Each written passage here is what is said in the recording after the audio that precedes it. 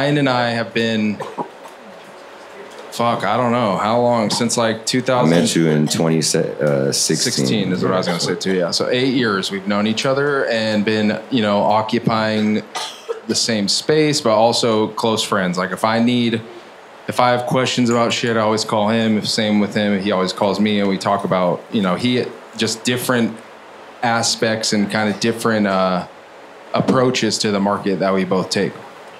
We kind of stopped doing traditional market shit in like 2018, but I still draw heavily from that culture and that side of the industry. So if I have questions about that, I call Ryan, talk to him about stuff, and the opposite is true for him. He calls me and asks about rec market shit all the time. So it's a really good friendship. Thank you for being here. This is dope. Sacramento,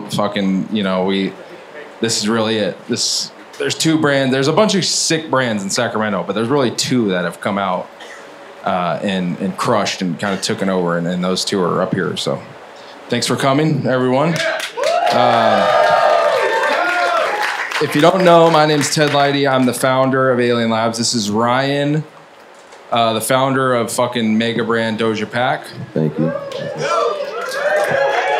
We're going to talk about our upbringings, the state of the industry, and we'll answer questions from the audience. And I got like 12 questions from the internet, tons of good questions from the internet today, but I had to pick 12 that were my favorite. So the first half will be about 30 minutes, then we'll do 15 minutes for those internet questions, and then I'll do 15 minutes to open up to the audience. So yeah, thanks for coming and listening. I hope you learned something that you can pass on to your friends and, more importantly, your customers, because that's really what this is for. Sacramento is a little bit different than I think some of the audiences that we're going to do this for. Sacramento is one of the first counties and cities to offer rec market licenses, but the weed culture has also always been here. So some of this stuff, you're probably going to know. Some of it you might not, but overall, we're just kind of here to help you guys sell fucking more weed and be more educated on it in general. So, Ryan, you got your start in the industry right here in Sac, right? Yeah, I started here in Sacramento as a delivery service model, so we were retail, non-storefront. Weed maps? Weed maps. We had weed maps ads. We had Sac News and Review. I did, Bud Trader. Bud Trader, holy shit! One of my boys got shot off Bud Trader. I was, I was pretty big. I was pretty guerrilla too. I used to go give out a lot of stuff and go to That's how I know. We just recently did pop-ups at Exhale. Oh yeah, shout out to Exhale, and they're like the originals now, obviously, but yeah, due to economical reasons.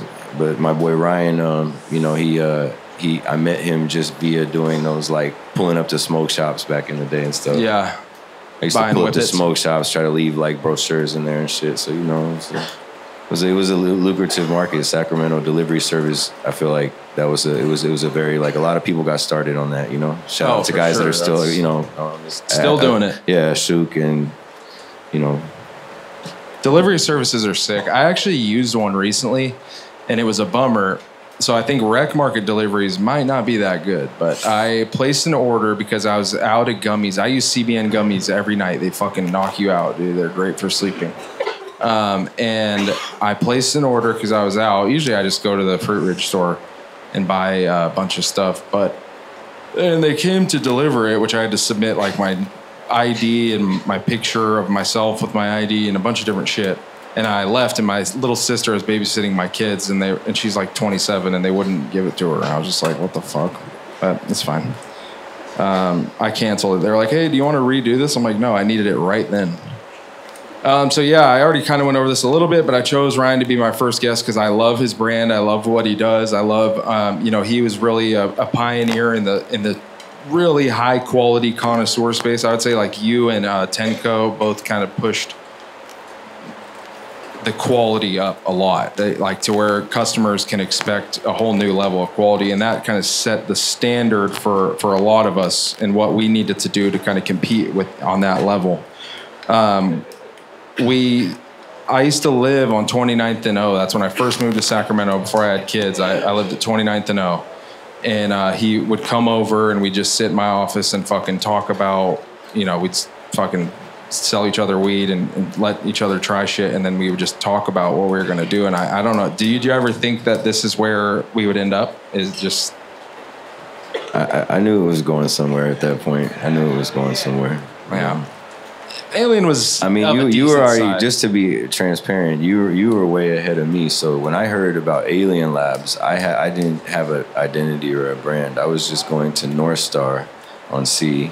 Yeah, that was our first. And that and Collective. I went in and I think it was Becca was like, yeah, check out this fucking lemon fuel. God. She was like, oh, if you like OG, Becca. try this lemon fuel. Bicky too.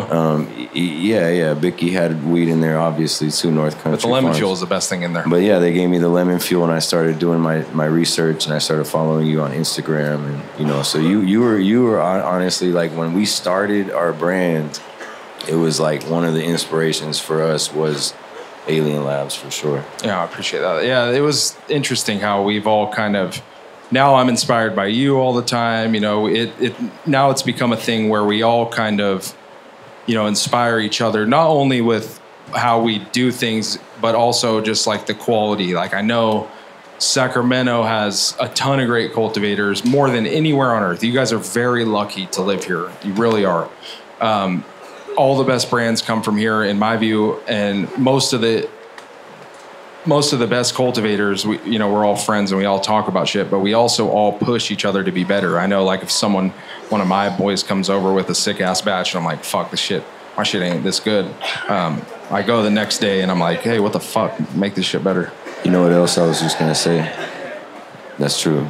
Is out here there's a good flow too. Like there's enough people that smoke good weed in this area, and there's not a whole over concentration of stores out here that carry this stuff. So I feel like they sell through pretty good. So when I go to pull up to say Connected, I'm always getting fresh weed out here. It's some of the rec stores in other regions can be kind of discouraging because you pull up and you might get a batch that's 8 weeks from the packaging date, but it's cool to pull up main stage in these places and be able to get Connected, be able to get fresh batches. I agree. That's what the rec market is supposed to be. It's supposed to sell through fast so that we can always be enjoying new fresh batches. We put out batches. I mean, I know you do 10 times as many batches as me, but we put out batches weekly. So it's like I'm trying to have people moving through. This is produce, so it's always fresh. That's right.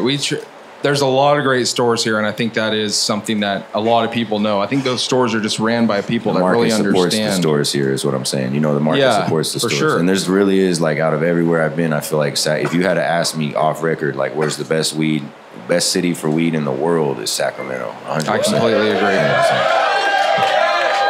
It's something that we try to do really with our brand, but especially at the Connected store, and I know Main Stage, and those stores are ran by people that understand this differently than I think a lot of the stores in LA or the Bay Area.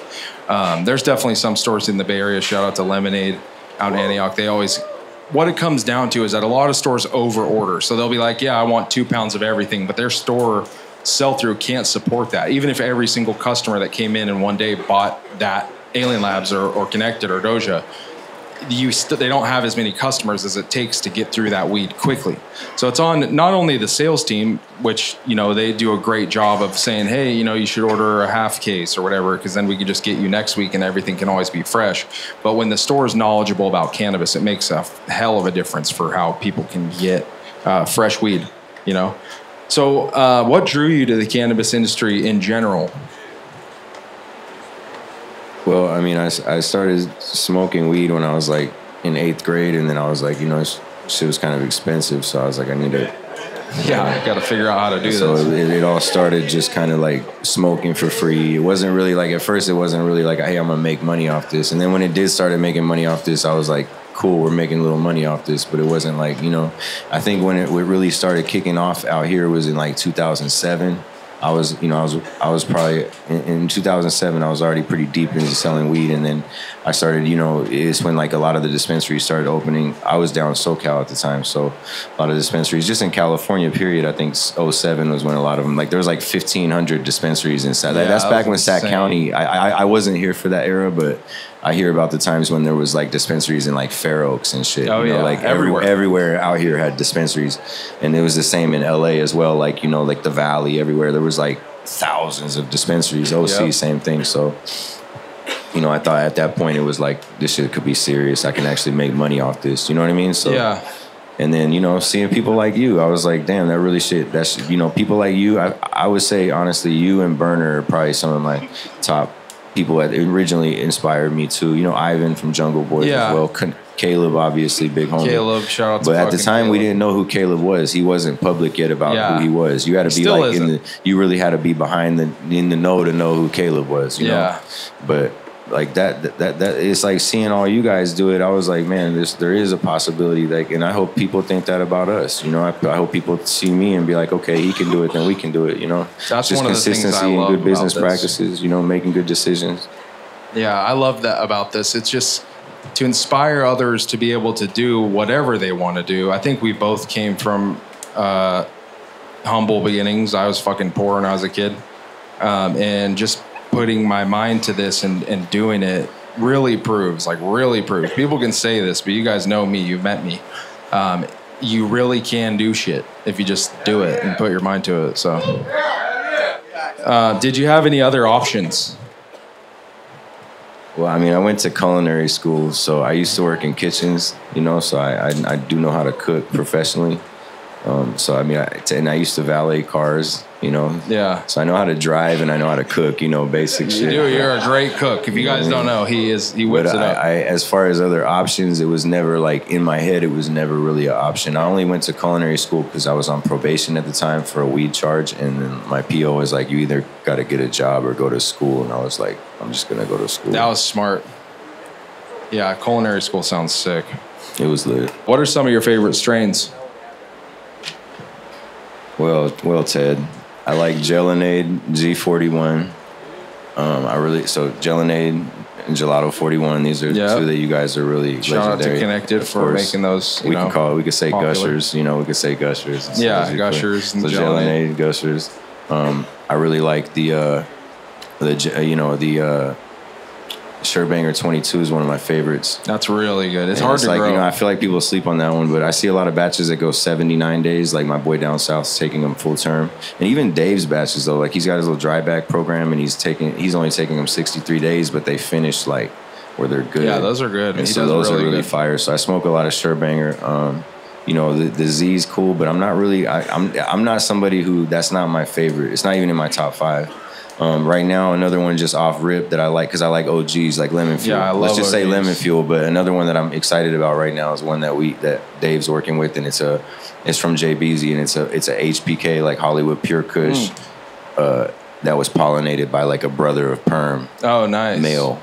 So male pollen, brother of Perm, Fire. Hollywood Pure Kush. We did a Legend OG pure permanent marker that I just saw. Like it was interesting because we did it both ways. So we had the permanent marker as the female and the permanent marker as the male. That's cool to see that. That's, you know, Fire Farmer did that with the Delish and the Fun Dip. So he, you know, reversed both strains and hit them both to each other, and then pheno hunted both of them. And it was kind of a mind fuck, but it's cool to see like people doing it both ways. Yeah, like for us, the permanent marker as the male made it way more purple, and the Legend OG as the male was super green, but it had less permanent marker characteristics. So we're gonna keep doing that. We're doing it right now with Skittles and Xeno, and then Xeno and Skittles. So just are you ever gonna cross the two pheno? Like you could. Yeah, eventually for sure. That'd be crazy too, because then it's like a crazy like generational ice in cross type shit. Yeah, we've been getting crazy now. All the pheno, it'll come down and it'll be like fucking 2 sentences long of the lineage. I'm like, shit, we're getting deep in this shit. So big discussions right now in the industry is the Indica Sativa hybrid. There's no doubt to me that those are outdated terms, but customers still shop off them. So they come in, they say, hey, I want this, I want that. What do you think about that? I feel the exact same way that they're outdated terms. I think that everything, obviously, as most of us in this room probably know, I think everything is a hybrid, you know, personally. I think that we have hybrids that lean in different directions. I think that a lot of the time what people think are, and I, you know, these are my, you know, there's no, the science, I'm not a scientist, you know what I mean? But I'm saying like, at the end of the day, I think like some of the things that people, some of the characteristics that people might associate with certain like indica or sativa may not even be what it is, because like some of the lemon tree crosses grow real short and stocky, and like, you know, they still have the lemon terps. So it's like some people kind of associate certain terps with being like, oh, I don't really like lemon, I don't like sativas. And I smoke gelinate all day, and I don't really feel like I'm smoking sativa all day. But with that being said, it does kind of give me a little uppityness. Yeah, so it's more head. If I was like a bud tender selling it to like when I'm at a pop up and somebody's asking me, or like something that's like a daytime smoke, then I'm gonna, you know, or something like, hey, I really like sativas, like I would probably put them on some shit like that. But I think it's an outdated term, but it's like, for lack of a better one right now, you know, it's like we don't have the, it's hard to bust down to somebody that doesn't really like understand that, like people in this room, you know, this is the inner circle. But if you like got layman's walking in and they're like, you know, explain to me if this is an indica or sativa, sometimes it's easier just to be like, this one that hits harder is an indica, this one that, you know. Yeah, I think the terms are outdated, but I think they've like have a certain meaning that people understand. That's right. You know, like language changes over time. If people are like, yo, I want a straight indica, that means they want to get that shit that's like giving you that dome buster. You know, that shit that gives you a real heavy high, real lethargic. That's what I think of when I'm thinking of those things. Yeah, right. And you know, and the thing is though that, necessarily speaking, like a lot of times shit varies phenotype to phenotype. You know what I mean? So that's what a lot of these breeders tell me, is that they have certain phenotypes of certain plants that might be, you know, this might be a more indica dominant phenotype. This other one might be a more sativa dominant phenotype. Like, I don't get too hung up on that. I just smoke what I like, you know? Yeah, I feel you on that. I just think as far as the customers are concerned, that is what they're coming in and asking. And they don't mean the plant terms, you know, they mean, how is this going to make me feel? And I think as far as that goes, like the use of that language is good. Like why I think I see people like, hey, we shouldn't call it this anymore. I'm just like, dude, it's fine. Like people know what they're asking for when they're asking for these things, and they're not asking for a fucking plant type. So if they come in and say, hey, I want a sativa, they're not saying they want a plant that grows tall. They're saying they want a certain type of effect, which... Do you have anything with tall, broad, and skinny leaves? Yeah, it's like, no, that's not... How's the leaf structure on this plant? Yeah, no one asked that. They want to know what it's going to make them feel like, you know? And another thing, and that's probably something you were going to ask me, but I don't necessarily believe in THC either. That shit mind fucks me all the time. I'll get there. I'll let you get there. What do you like when you are... I know that you smoke for flavor mostly, right? I smoke for effect too, though. Like, okay, so what kind of effects do you like? I like the, once again, gelinate effect. I'm real big on like that uplifting kind of heady high, you know, headband type shit. I like that, you know, the headband type. Yeah, exactly. I like that feeling. I'm a big OG head. Like something about me, like, you know how I sometimes refer to it like as your inner smoker. Yeah. You know what I mean by that? It's like sometimes you'll smoke something and then you'll just like it and you won't want to stop smoking it. Yeah, and definitely. You might just catch yourself, like, I'll give you an example, is like with an OG batch I had, like the sour fuel a couple batches ago, I smoked a whole pea to the head. And, you know, it was weird because White Ashes gave me some OG too, and I was smoking his. I was smoking a sour fuel, and it was like after a week, I'm like, "Why? All I want to smoke is OG right now." OG is all I love. And it's like, and it wasn't, you know, that's not a permanent thing. I think we go through phases too. But oh yeah. I really like the effect of OG, and like my subconscious likes it. You know what I'm saying? They're like, I like how it feels enough that I subconsciously go choosing that. You know what I'm saying? I think OG, just to kind of go back to the indica sativa hybrid talk, I think if you were to really try and classify it, it would be a 60-40 sativa dominant hybrid. I agree. But I think it's its own everybody thing. used to debate over back in the day if it was indica or sativa, and I always felt like it was more sativa dominant. Yeah, but indica, then again, there was different phenotypes of OG. There was some that was, you know what I mean? It kind of makes you feel one way in my view. All the different phenotypes are really just one thing. Every different SFV, fucking Tahoe, they're all pretty much the same thing. Have you noticed that nowadays, another thing, just mentioning the sativa and indica thing, I feel like back in those days, like in 2010, in those days when it was kind of, you know, more new and stuff, that a lot of times people would think that, and I personally used to think this, and maybe I'm asking you also as a cultivator, but it's like they used to, a lot of times people would kind of associate the bud structure with bud structure is definitely so like people, one of those if things. it was a hardball kind of structure, it was everything was indica. You know what I'm saying? And like that's GDP, that exactly. So to me, like when I would see some of the batches of OG,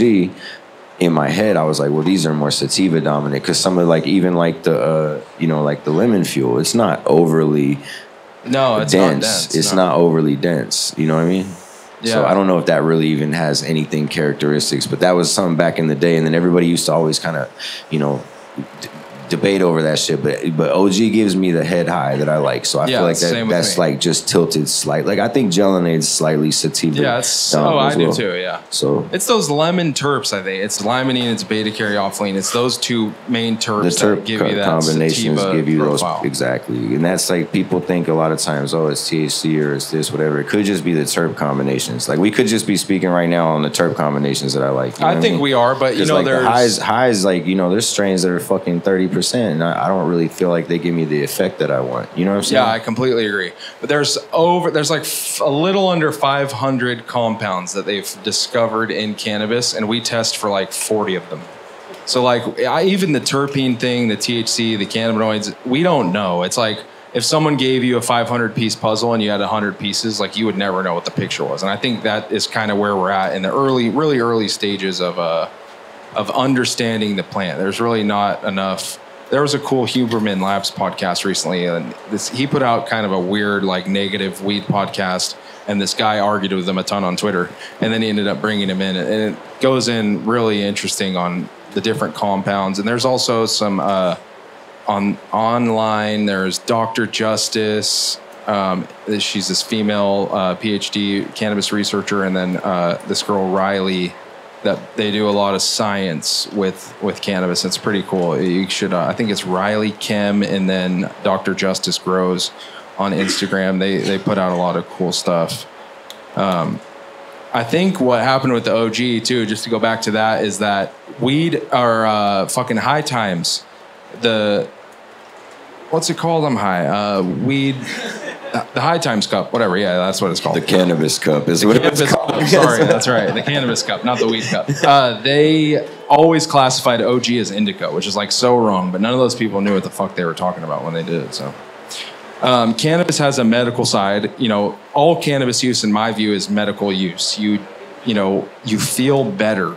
So no matter what, if you have a specific ailment or you don't, you feel better when you smoke it, and that is a medical thing, you know? Do you use cannabis for any like specific medical reasons, or are you just kind of a everyday reason guy? I mean, obviously, I you know, if I have certain things that I feel like it helps with, you know, like, you know, obviously, if, you know, I'm pretty athletic, so, you know, I feel like it helps with recovery, you know what I mean? Definitely. It helps with sleep, like, you know, it can help you sleep, you know? So, I mean, there's certain things, pain, sometimes I have stomach aches. I feel like it really works well with, like, with nausea and shit like that. But, you know, then also use it recreationally, too, so. Yeah, it helps with my nausea for sure. Sleeping, I take a gummy every night, and it just knocks me out. And then just general life shit, social anxiety, you know, anxiety. It can also make my anxiety a little worse. Sometimes I'll get high and start thinking crazy shit. That usually is like, if I'm stressed out about whatever, I got a lot on my plate, I'm like, I start thinking, oh, you can't do this. You can't, you know, there's too much going on. You start telling yourself kind of like negative lies and shit, I think. What is a good way for bud tenders and customers to visually determine quality if they can't smoke it or they haven't smoked it? That's a tough question because, you know, a lot of the strains we work with are kind of ugly. But I mean, you know, I feel like I can kind of tell, you know, to a certain extent, but it's like that's only half. That's not even half, you know. Yeah, but it's really like the only way. I mean, okay, you want to look at like, you know, you want to obviously see if it has that you don't want the oxidized look. Right. So that's the first thing I'm looking for is like oxidized look, which is one of the reasons that I personally use the packaging I use is because I feel like it helps with that. But the bags or the jars? I'm back on bags. That's all right, bro. I forget. I'm back on bags. But, you know, at the same time, you know, I don't have the same technology in my jars that you had. You know how you have a little bit of a different lid? Yeah, we do. It's still, I think bags keep the weed really fresh. It just crushes the bud for sure. You know what I mean? It does. That is a fact. So, you know, there's give or takes. I think the ultimate way to really consume cannabis is deli style straight into your in a receptacle that you're going to take home and roll it up out of, you know what I'm saying? but it's like, I agree. RIP to those days. But there's still a bunch of like Michigan, they do that. Yeah, Michigan does deli style. They're actually going back to deli too. style. I think we're about to actually start doing more deli style stuff. Yeah, deli style is cool because you can get as much as you want to. I think I don't like buying eighths. I'd rather buy like a quarter or a half. I think that seems to be moving in a direction like more people are buying bigger amounts. To explain, if you don't understand what deli style is, it basically just means that they make it out to order. Yeah, so it's in a big jar in the back, like the good olden days. It's in a big jar in the back. You say, can you bring that out? Sea-Bolts were sick. With the chopsticks. Yep. Yeah. You can like pick your buds. I'm like, nah, don't give me that one. That one's cool. Yeah. All right, I'll take that one. And you could see it and look at it. That was like such a big deal, being able to see and look at the bud that you want to buy. Like some stores would even let you pick out the nugs yourself. So that was cool. And I think storing it, this has to do with like the amount of oxygen in the jar. So like it can dry out faster if it's just an eighth in a jar. Storing it homogeneously in a whole unit together keeps it way fresher. Yeah, I agree. That's a fact. I've done like we can have batches that get packaged and then the same batch is still in pound form, homogeneous, and it stays a lot fresher. That's why deli style works better, honestly. I agree. Plus, it can just be monitored, but whatever. That's neither here nor there. We don't have that option out here, so we have to try to. I guess going back to what you should look for, make sure it's not turnt. That's a big deal, and look at the tricheads. In my situation, we use bags, so like you said, that can kind of affect that. Do you have a window? On the bottom gusset, yeah. On the bottom gusset. The window is important. The black jars, people like have trust in Alien Labs, so it's a little different, but they still want to see it. So it's like, I want to go to a jar that has a clear lid, but then you have to paint the glass, and that can leave like weird residue on the bud. So I'm kind of in a weird situation. But I just wrote, I had a ghostwriter for an article about this. So I have some good answers I had to look up, and figure out. One of the main ways that I said that you could determine quality is the packaging date or the cultivation date. A lot of the times the cultivation date is hidden in the UID. So if you look at that long number, you'll be able to see a date in there. If they don't, because the regulations say you don't have to put the harvest date, but you do have to put the package date. So a lot of people have removed the harvest date so they can kind of trick you into not knowing how old it is. But you could still see in that UID that's on the COA sticker. And I think freshness has a huge impact on quality. So, if something's 60 days from harvest, especially something 60 days from packaging, it could be fine. There's definitely still good weed out there that's that old, but for the most part, I'll just avoid it. The oxidization thing, if it's not vibrantly colored, if it's not super green or super purple, orange contrasting, if it looks like a little yellowing or oranging or browning, that's not good. You don't want to get that.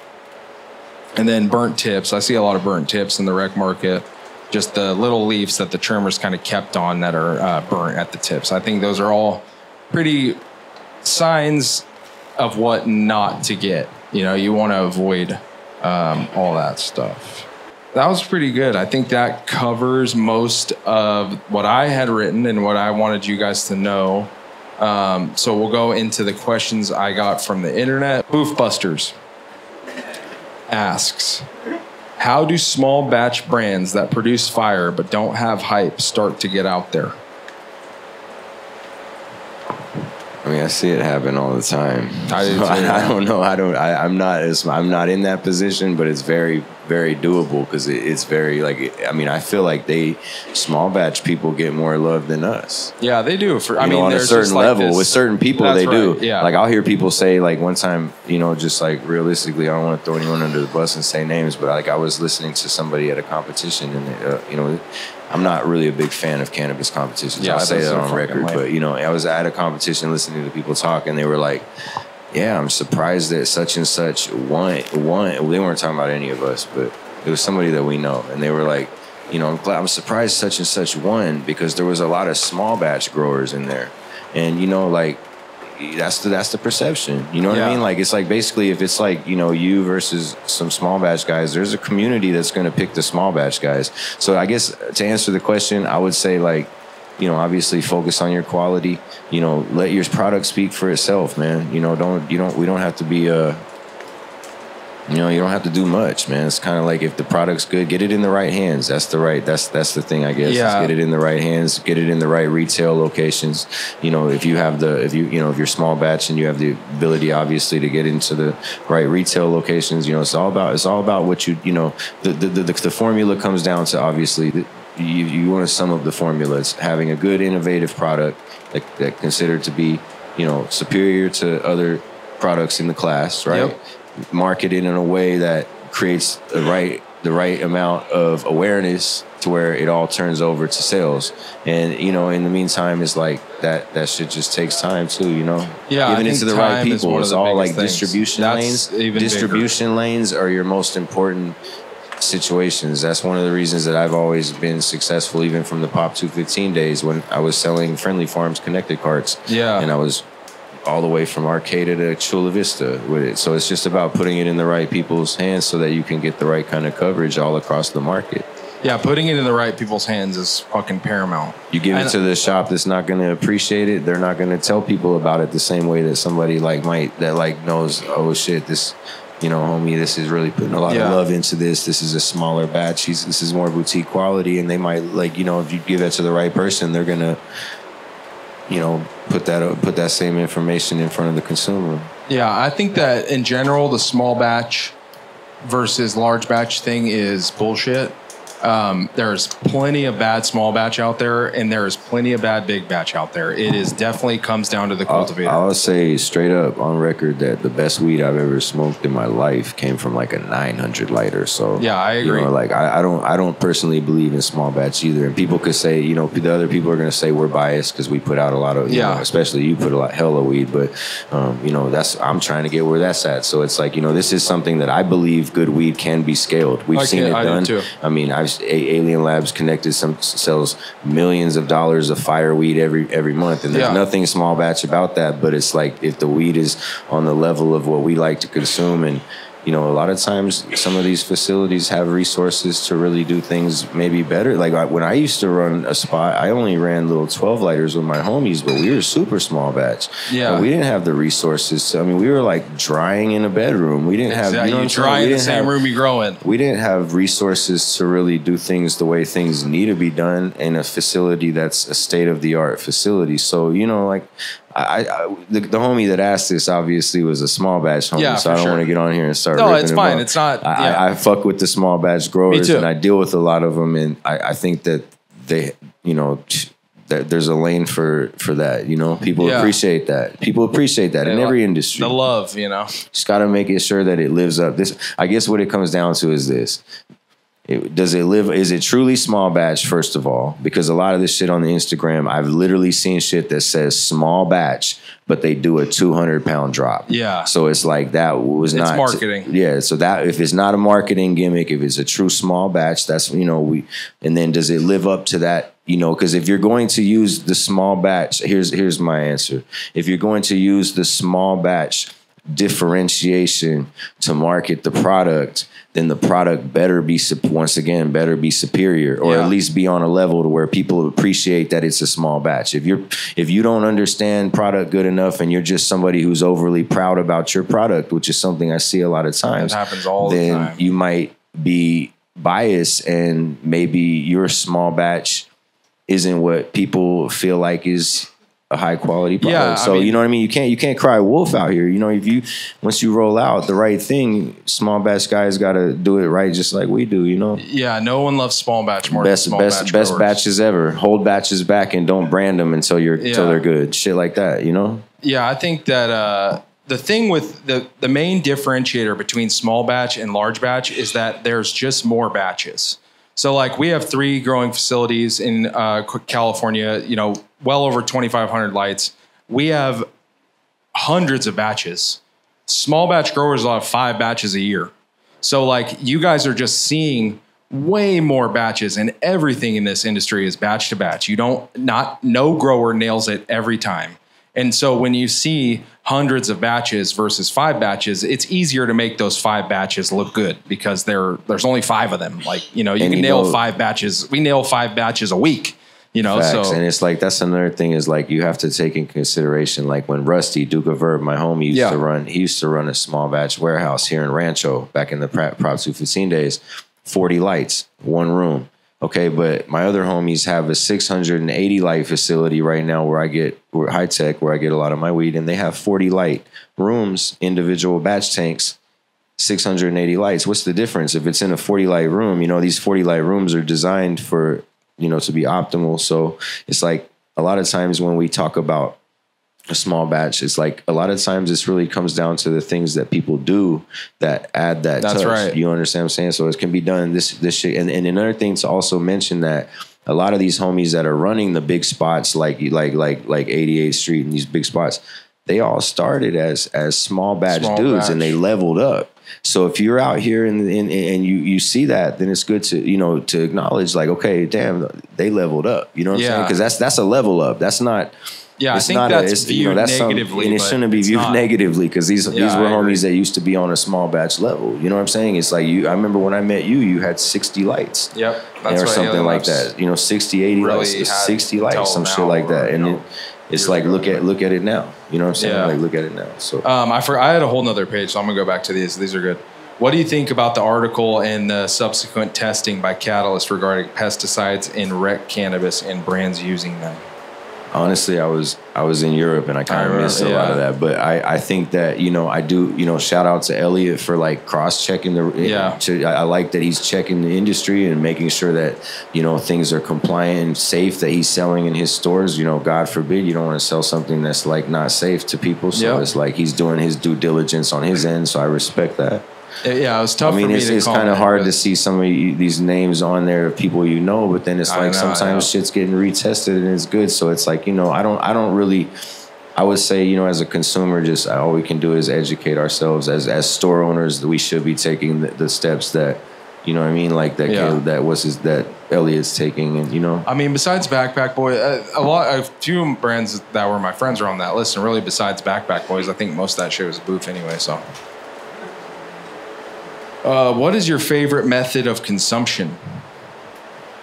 I mean, I just keep lighting up joints, man. That's all. That's really. I mean, I do dabs because we have a rosin line now. I don't personally like to smoke hash holes like that. I'll smoke them. I have one right here. They get me too. Shout out to my boy Juan Tostado, but I'm gonna light that up in a minute. But I'll smoke a hash hole, but they just, you know, really they get me kind of like this goes. They're too indica for me, man. Yeah, they get you super high. Yeah, back to what you were saying, but yeah, no, they're too. I don't mean that for real, but that's how, you know, like that feeling, that lethargic feeling. I can't do that shit all day. That's too hard. I love to get high, but I'm naturally introverted, and it really tends to just exacerbate. Smoke a hash hole right now, you're not going to get much out of me. So yeah, that's why I don't usually smoke when I do pods or something like this, because I just get quiet.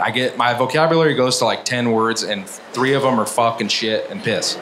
But I appreciate low temperature dabs for sure. You know, low temperature dabs and joints are my favorite ways. I consider Sacramento the real epicenter of quality and innovation in cannabis. What do you think about that, and why do you think that is? I agree that is the facts. I think that a lot of what the innovation spirit that used to be active in the Bay Area, kind of in the era that I would consider to be like, it might have been the last era now. We might be in the new era. Honestly, I realize we might be. I used to say it was the foundation of this era, but I think we're actually in a new era now, technically, if we're talking history. But a lot of the innovation spirit that happened in the Bay Area, I feel like honestly was run out just because of the tech culture running up the price. And then, you know, the same thing with COVID. So, you know, a lot of times I think those, you know, a lot of the operators that were out there in the Bay came to SAC. SAC was a place that was also very, like progressive on the walls. Like, you know, we were able to, like, you know, people lobbied to get the delivery service. That was all done in SAC. When the first regs came out, there was no delivery licenses.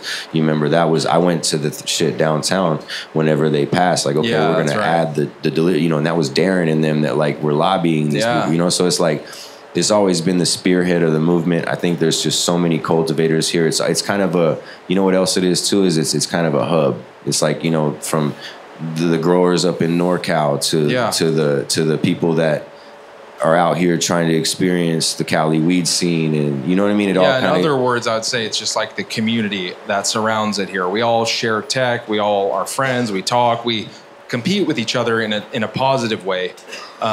We push each other to do better. We all have good palates. We all talk to each other like, hey, that shit wasn't that good. And we're all open to shit not being good. I think growers in general have a tough time accepting if something isn't good. I love to hear. I love that part though. That's what you're right about that. Right. Yeah, like because they just grew it. They babied it. They fucking they love it, and that's fine. It's true. The work you did was good, but sometimes the flower isn't. And I think really all of us that are friends and we talk and we go to dinners together and shit, we're really upfront with each other. We don't really hide. If we have a bad batch, we're like, nah, that shit wasn't smoking. We don't share it, or we do, and we get the kind of feedback that you don't want to hear, but you need to hear if you want to be better.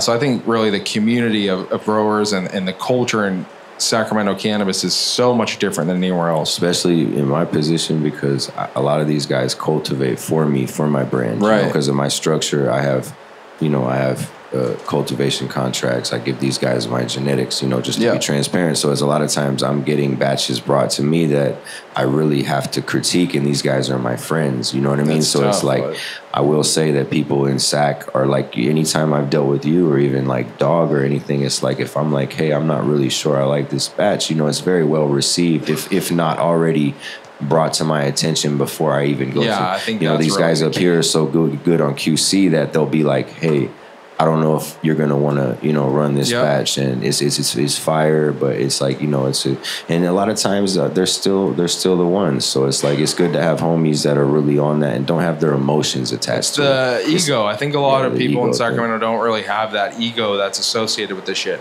I met all the growers, all the brand guys, and there's definitely some that think they're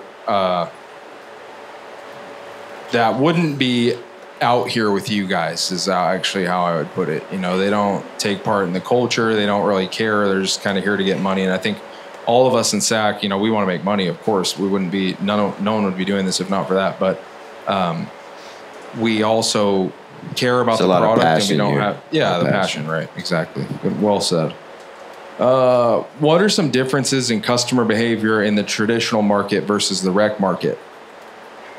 Well, I wouldn't know because I don't participate in the traditional market, Ted. But you still know about it, so maybe you don't participate. Just from what I hear, you still know about it. So the traditional market right now is kind of a slave to the candy terps. Definitely. You know what I mean? So a lot of these guys out here are kind of stuck in a box. They're kind of forced to, if you own a facility, the production costs are higher than ever. The literal wholesale cost is literally lower than it's ever been. And if you're growing strains that are more innovative, if you're not somebody like me that has a brand that has built this lane to sell innovative weed, you might be getting stuck with what I consider to be like fire packs. You know what I'm saying? So it's like, I see that shit a lot out here. So it's like people in return, that makes people just grow, the candy varieties so that they have the insurance policy to be able to sell all their stuff. And I think that that's heavily influenced by the traditional market. Yeah, I agree. It's interesting how, if you take part in that kind of Mylar bag, lemon cherry gelato trend, you have to stay with those trends. You have to always be participating in those latest trends. Or alternatively, you could do like what Alien Labs does and Connected. And I swear you guys are a standard, bro. Like, if we didn't have people like Alien Labs Connected as a standard in this thing, then it would be like, it would be. Yeah, it's just, if you stay in your own lane the whole time, you can do that. You don't have to. But if you trend surf, and I've seen so many brands come and go that are like, oh yeah, we just sell fucking 30 different varieties of lemon cherry or whatever it may be at the time. And then, when that's dead, which it will die, all these trends die, they have struggled to figure out what to do next. And I think we're seeing that play out with the spray packs. Like, it was the lemon cherry, and now it's the flavored shit. And like, if you were just a lemon cherry boy, you kind of probably have to do spray shit now to sell your shit. Or get innovative and step it up. Some of these guys are coming hard with it, but it's a hard game right now. Yeah, it is. It's tough out there right now. All right, we'll go back to the internet questions. Let's see. I like your Alien Labs cue cards. Those are lit. Shout out to Stacy for that. I take pictures of everything you do and send it to my designer all the time. I already have like. You are not the only one.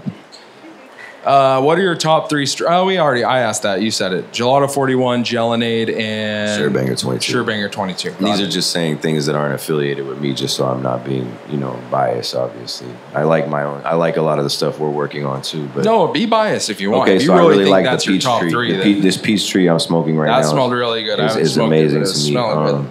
A couple pheno hunts that we have that we're like still selecting the keeper, but like the green lime, the green highlighter, which is the lime sickle perm. Oh, that's fire. I got some shit in the works, man. Yeah, I got some Zope Sour D BX ones right now. Oh wow, that we have a pheno of that's really dope. Apple fritter, blueberry mimosa. Oh yeah, I've had that. Right, that's tongue the twister. Party poppers. Nah, so that's the Runts blueberry mimosa. Party and so I have another pheno of that as well. So the original party popper. Yeah. Anyway, yeah, I can go too deep, but yeah, those. I like my shit too, but when people ask me that question, just so I'm not like I'm the same way. You know what I'm saying? I try to be open minded, and as far as like other than what I'm working on, what I smoke most of is kind of like.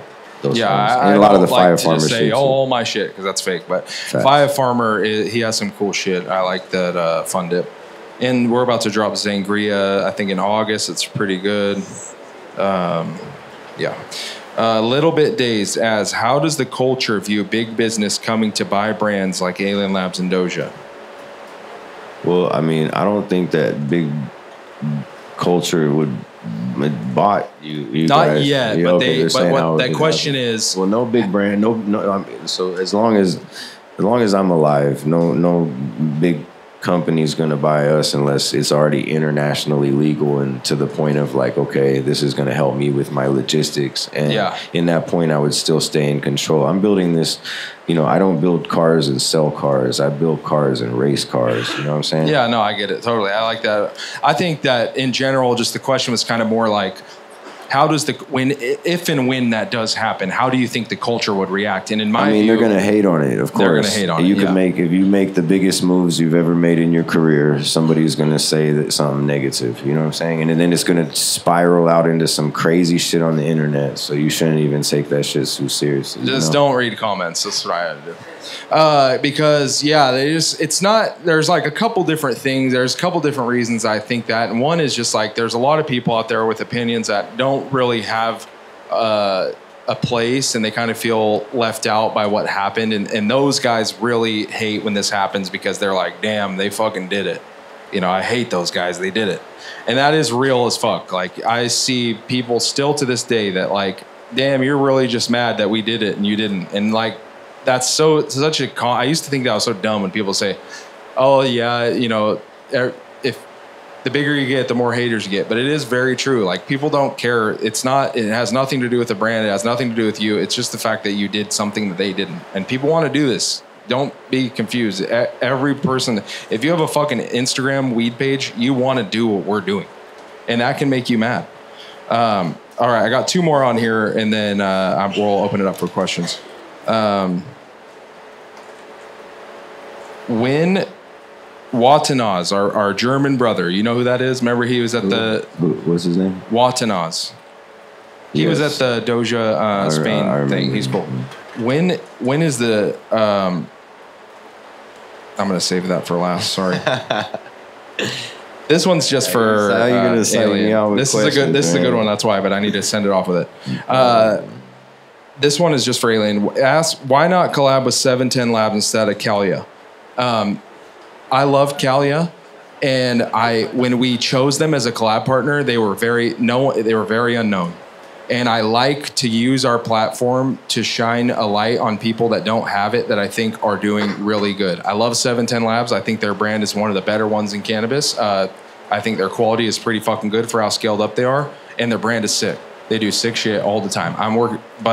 We're working right now with 710 Labs. We're going to drop a collab with them at PuffCon, and it's rosin too, but we're also doing a apparel line. And like when I got with Skelly, who's like their creative director and their co-founder, he blew my mind. I was like, hey, what do you want to do with this? And he sent me like 50 pictures, hella paragraphs of shit. And I've worked with a ton of people, the team of Curtis and I and Sean and Dan, we worked with a bunch of people doing collabs, and like nobody has come this hard on ideation. So I was like, I get it. This guy, he knows what he's doing. And I think the 710 Labs brand is super sick, but I just love the guys at Calia, and I wanted to shine a light on them. And then it just turned out when they scaled up, they did it really well, and they have super good quality and some of the best quality in the rec market, in my view.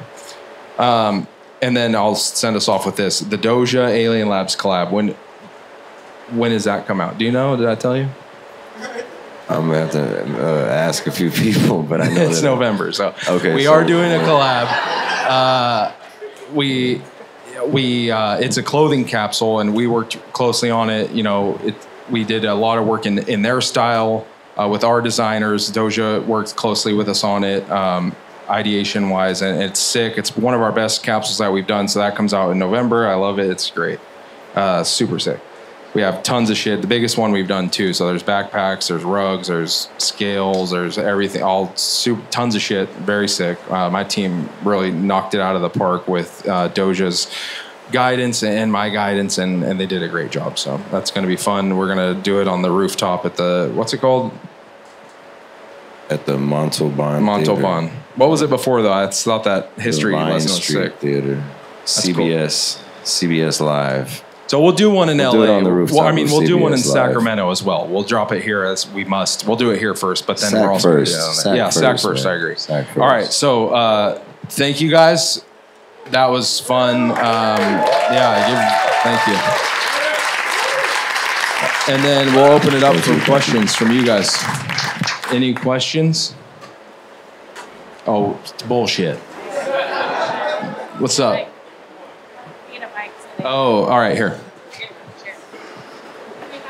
We can share this one, Ted. How you doing, goats? Oh, shit. What's your name, man? Aaron from Pack Bros. Thank you. Good to meet you, bro. I met you, I think, before. Yeah, 100 times. So look, this is a business question. I figured this was more for like bud tender education. Nah, business is fine. These guys are all interested in the business. So what do you think a brand's purpose should be right now when we're so close to deregulation?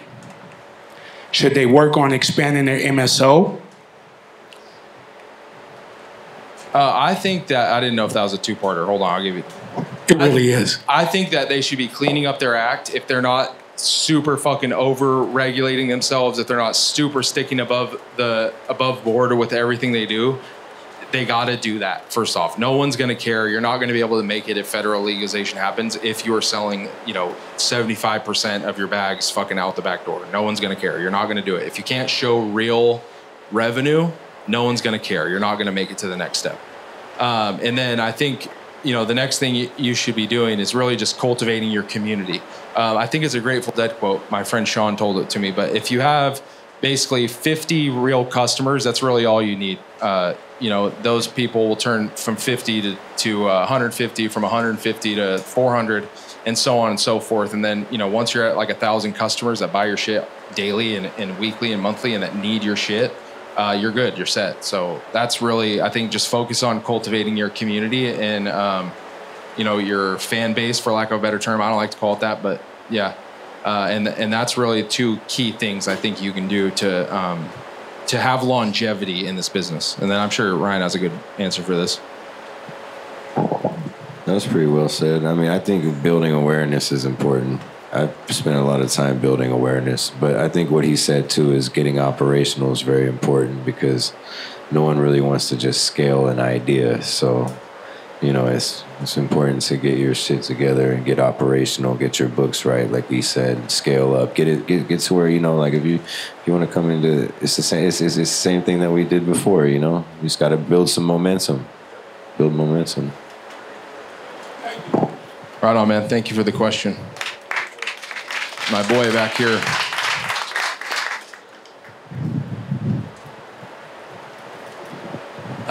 My question is, do you think we lost a lot of like the old strains because of genetic deviation or because of like new tech and methodologies more so? I think it's a little bit of both. There is a thing that I think the idea that at first I wasn't sold on the idea that strains changed over time, because we had the lemon fuel cut that was, we got it in 2006 and it was still rocking, 10 years later. But what I learned after I learned more about this, we have real plant scientists on our team. And I ask them questions all the fucking time about this stuff. And what they say is that there's a thing called epigenetic drift, which means that, in your DNA, there's certain, like, let's say lines of code that can be switched off or on, mutations that just happen over time with the way we, propagate and we tissue culture.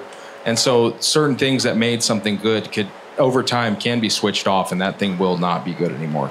But there's also the aspect of that, which is, we overlight our rooms. The new tech, we're not growing with, single-ended air-cooled HPSs with, 400 ppfd, which, if you don't know what ppfd is, it's a measure of light that reaches the canopy. It's recorded in micromoles. So you'd be at 300, 400 in a trap grow. And now these big commercial facilities are like in the thousands, 1500s. And they just don't like that. They were never born. They weren't born like that. They weren't selected like that. So they've changed over time because the way we grow has changed over time. Like, I think OG is a really good one. There's a couple OGs out right now that are really good. Shout out to White Ashes. He's got the Make OG Great Again. And then I think Unruly from Blem is actually pretty good too. And they grow the newer way, but it's still different. They really baby it. They do lower light, and they've figured out how to kind of bring that forward. So I think it's a little bit of both, just to answer. Anyone? Oh, two up here. No, all right.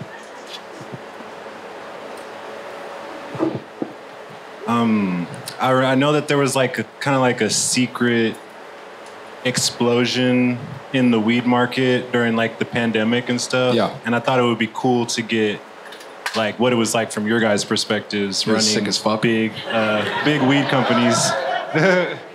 No, it was really cool because we could just grow everything and sell everything. We bought multiple facilities in the pandemic because we just don't have enough weed. And now we're like, oh, we got a little too much weed. But it was cool, man. Just that was still early on when, it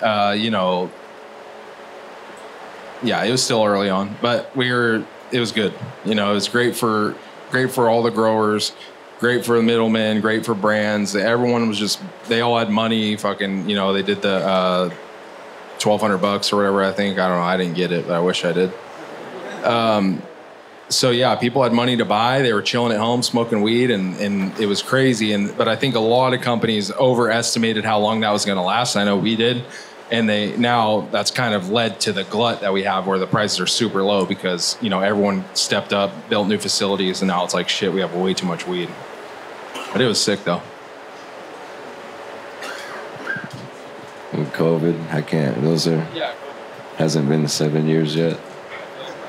So COVID, we went from being it was crazy, man. I'll remember that probably as the craziest time for the rest of my life. I mean, it went from being where it was the driest that I've ever seen it pretty much in my career to being that the demand just went crazy. Even Cookies Melrose, just because we have a lot of bud tenders in here. Cookies Melrose did days where they were hitting 400K. The lines were constant. Everything was crazy during that era. Everybody was doing a lot of numbers. That took us from being kind of a smaller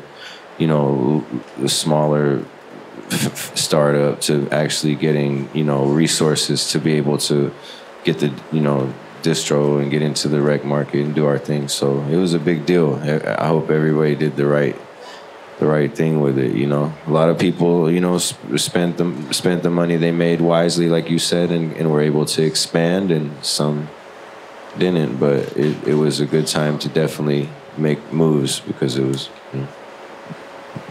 I saw a lot of people buy Uruses that I don't see anymore. Any more?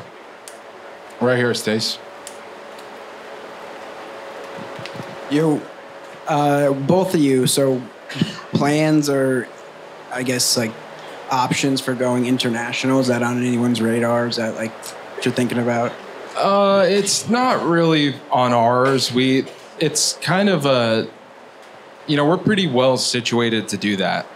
Like, we know how to operate in GMP facilities. We do this. We're pretty set up to do it. But I just think that there's so much opportunity here in the United States still that it would kind of be foolish to just chase that in a way other than a licensing deal, which we don't do.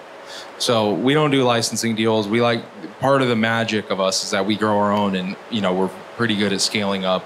The other states that if you guys ever go to Arizona, buy an eighth Arizona weed, it is fucking fire. I asked my boy Stevie, he went to Arizona, he hit me up, he's like, what's up with this shit? Everyone that's gone to Arizona is like, what the fuck?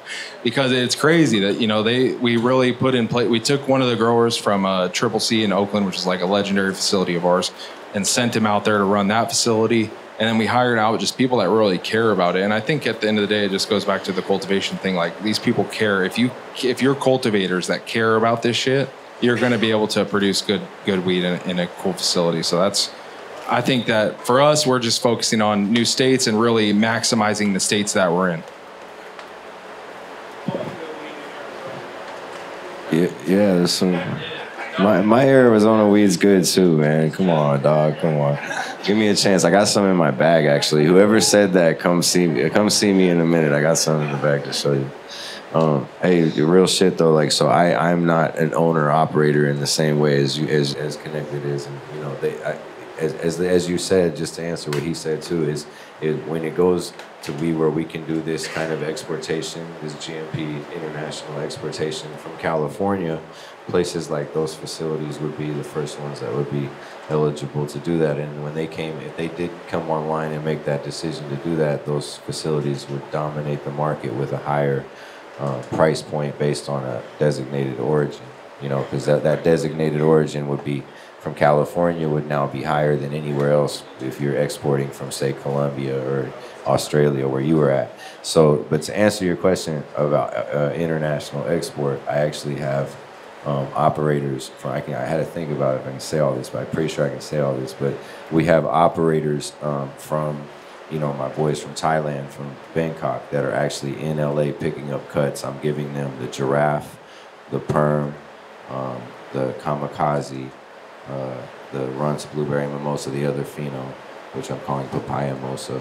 I'm giving him. So he already has a few of the other ones. I'm getting to see, this will be, when I go out there next time, it'll be the second time I've seen their facility, walked the facility. It's one of my friends that me and Ted know, the guy that oversees and kind of runs the genetic flow and the sales and exportation. So I'm going to have EU capable export product soon that will be exported to Switzerland and Germany and Australia, and Portugal, Colombia, England. England medical is a big one for us. We're going to hit England medical pretty hard.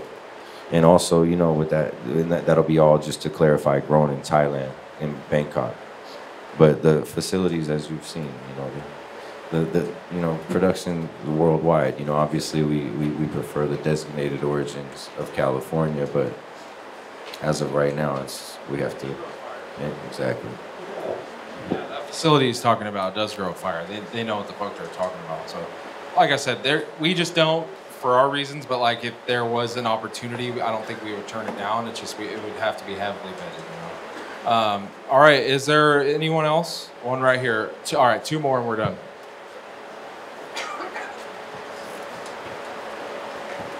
So I actually used to work for 710 Labs. Nice. So I actually have one question.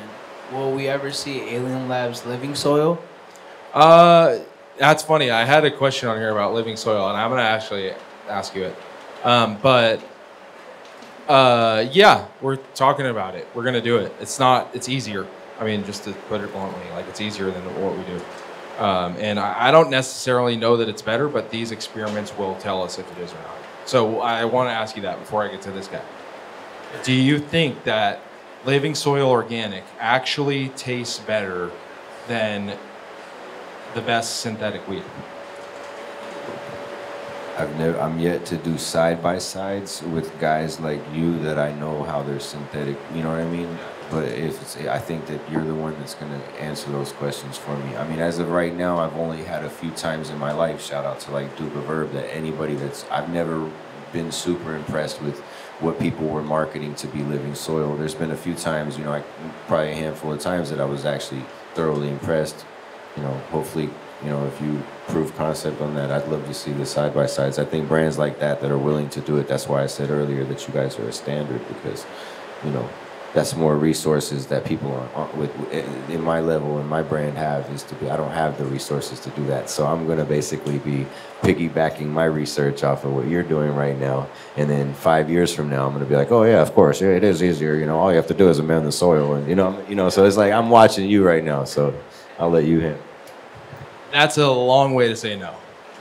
Synthetic weed is better. I'm sorry, it is true. Right now. Maybe there'll be growers that crack the code, but overall, the best batches of synthetic weed are better than the best batches of organic living soil. And I think most of the experts that really know what they're talking about would agree with that.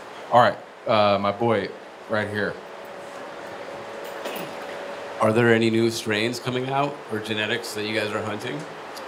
Yeah, man, we are always hunting. We do, you know, a few thousand plant positions a year. And I have had a tough time lately, like selecting things, but because we have Dark Web's really good, probably one of the better things we put out.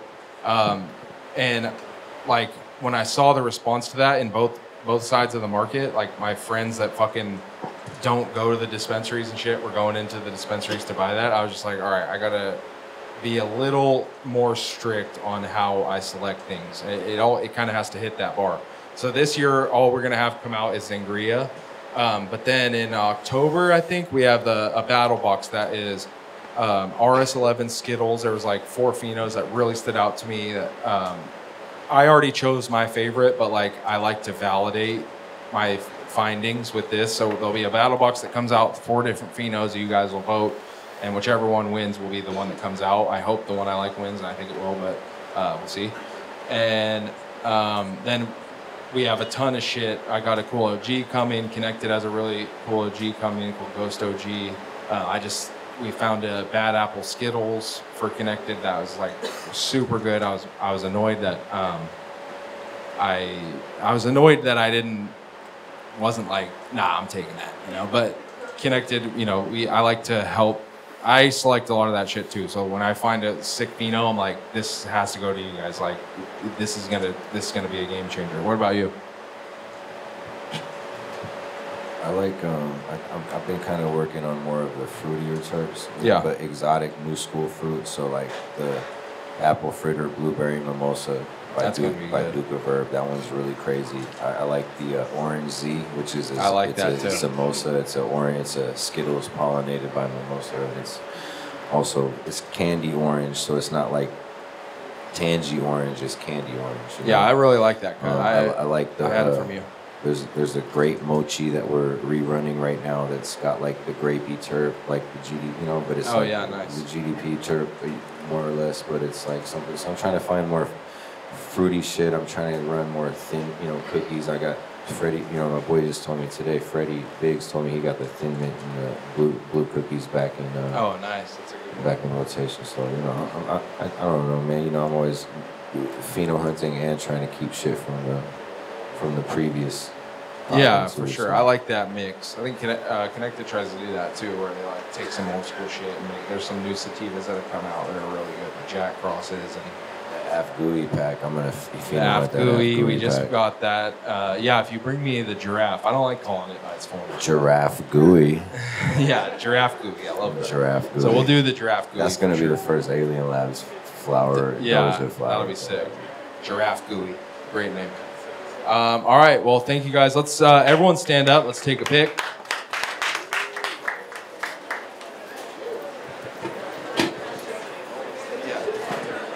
Okay. All right, video first, but let's go. This was a great crowd. Thank you guys so much. And then one photo. Let's see if we can do the 0.5 and we'll do everyone. Oh yeah, guys. All right, put your hands up. Let's go. All right, thank you guys. Everyone, okay, go outside to the joint, grab food, get a drink. We're gonna swap out the furniture in here, and you guys can come back later.